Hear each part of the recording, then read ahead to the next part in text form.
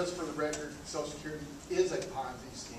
It's where you take from these investors to pay off these investors. That's a Ponzi scheme. Bernie Madoff is in prison right now for it. I don't want you to back down off of that statement because my kids depend on it. I understand we have obligations to those seniors and it needs to be met. My concern is my kids. I'm 42 years old. And like I said, I think I'm the youngest one that has spoke so far. Yeah. But the problem that I have is with this me mentality, that this entitlement mentality that somehow we've gotten into in this country that says it's me, and it's what you can earn, it's what you can pursue in your legal right to get, but you should not be taking it from one generation to give to another generation. One of the only things I agreed with John McCain on in the previous presidential election and after was when he called it generational theft is what these people have done in the last 19 months. My question to you is when you go to Washington, are you going to remember who you work for? Because number one, it's not your money. And number two, you are the employee. Absolutely. We are the employer. Yeah. Barron Hill is so arrogant. I've only one time I've ever called a representative, and that was during the $787 billion slush fund for the union payback. And I got the runaround from his little crony in his office telling me I didn't know what I was talking about. And like the lady up here said, he's so arrogant he doesn't listen. That's the problem with people who go to Washington and stay there. Now, the previous Republican that held this seat, I saw him every weekend here among the people. Right. Very good. I want to know if you're going to be there. Absolutely. I will be returning to the district, and you will have a familiar face around this district larger than the state of Connecticut.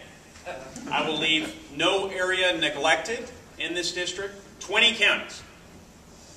And we will ensure that everyone feels represented. So essential. And I'm not just going to visit with conservatives or just visit with Republicans. Just come to the official dinners where you give speeches, or just meet with the bigwig executives. I mean, to really have a sense of how your laws are impacting people or how proposed laws might impact people, you need to mix with the constituents themselves. And so first I assure you, yes, I'll take that spirit of service with me to Congress and ensure that I instill it in those who work for me. They're not just going to hide behind the cloistered walls of our local district offices. They're going to go out and visit with people as well and be accessible and return their phone calls and respond to letters. And when I hear that that doesn't happen, there are administrative snafus and mix-ups, we will ensure that whatever mix-ups might have occurred don't occur next time, and we'll get it fixed. So, I mean, that's the only way to do business. That's the only way to serve, and that's what I intend to do. But I want to speak very briefly, sir, because you brought it up. I felt the passion in your voice, and I think it's so fundamental. You've got 3 children, is that right? We have 4 children, as I indicated. We just had twins 6 months ago.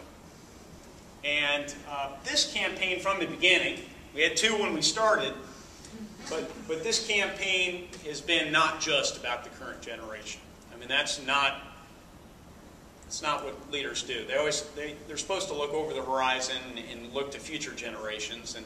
And our Republican Party, one of the reasons I'm a Republican and proud of the Republican banner, with the occasional excesses that we've discussed in recent years, is the origins of our Republican Party.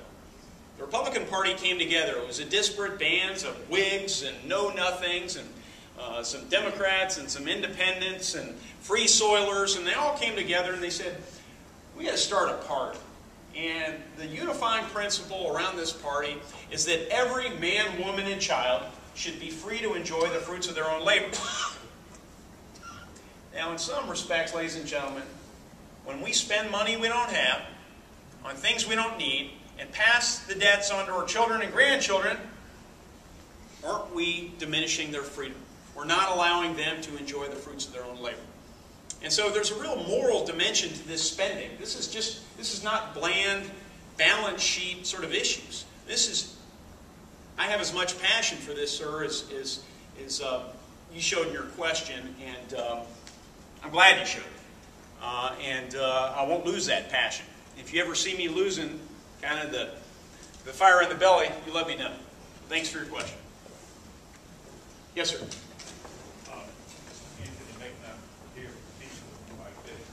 Thank you for running.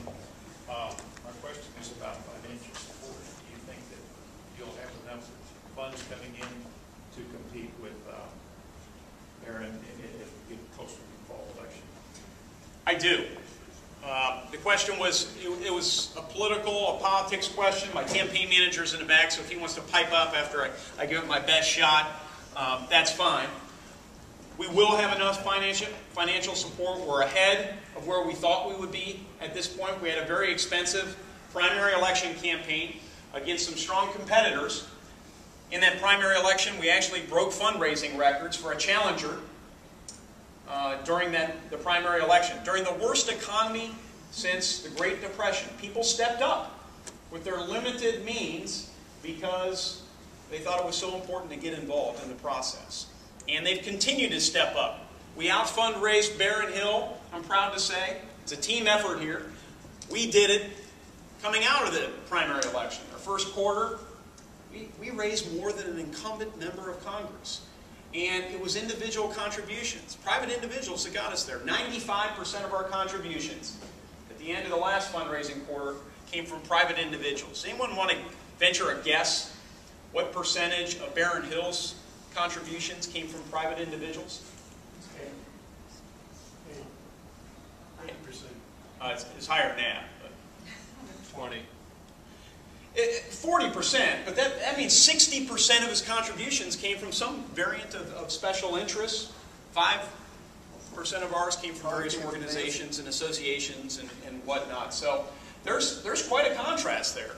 I'm proud of that, and I guess, again, kind of a comprehensive answer to a short question.